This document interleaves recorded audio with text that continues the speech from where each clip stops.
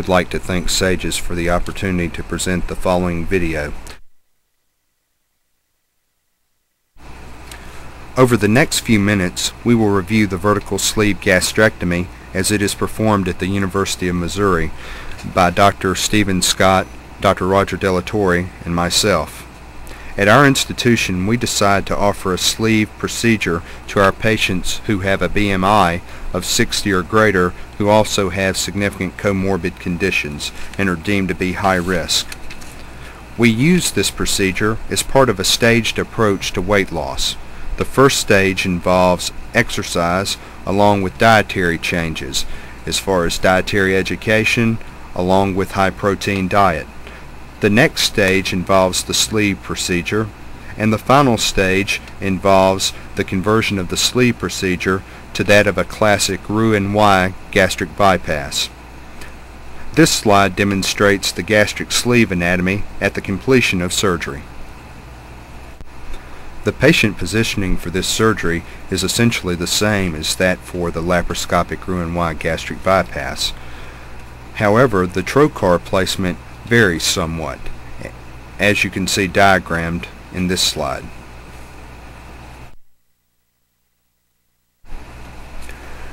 During the procedure, the patient is placed in steep reverse Trendelenburg position and the liver retractor is placed. Dissection at the angle of His is performed so as to allow positioning for the later gastric sleeve.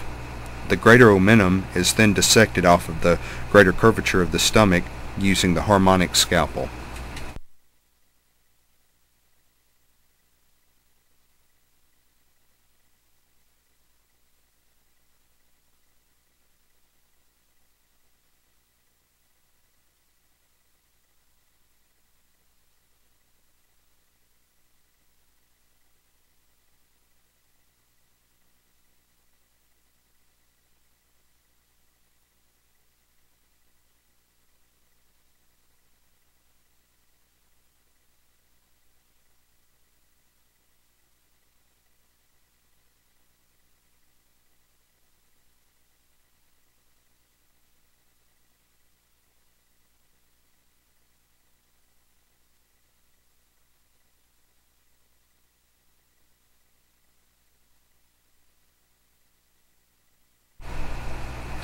Intraoperative EGD is performed.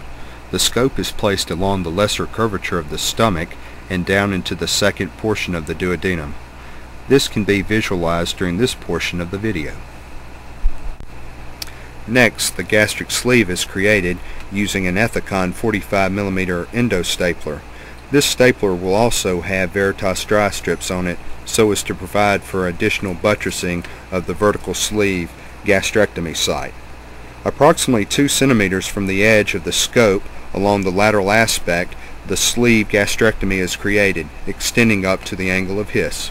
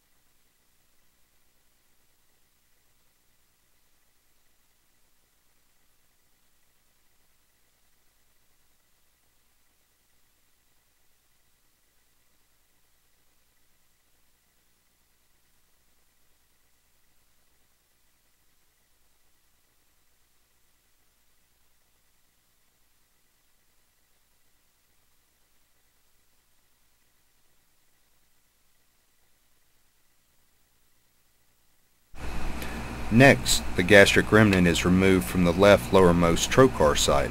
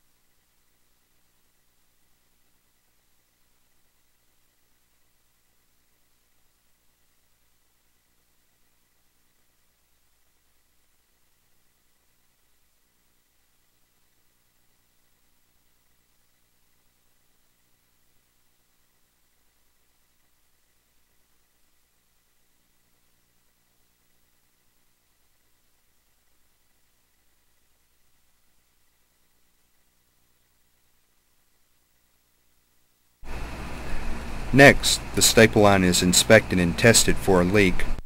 The Penrose drain is placed along the lateral edge of the stomach along the staple line, and the trocars are removed under direct visualization. This portion of the video demonstrates what the gastric sleeve would look like on an upper GI.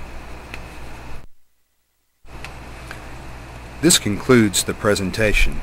Again, I would like to thank SAGES, the University of Missouri, Dr. Della Torre, Dr. Scott, as well as the University of Missouri Audiovisual Department for their help in creating this video and for the opportunity to present this video at SAGES.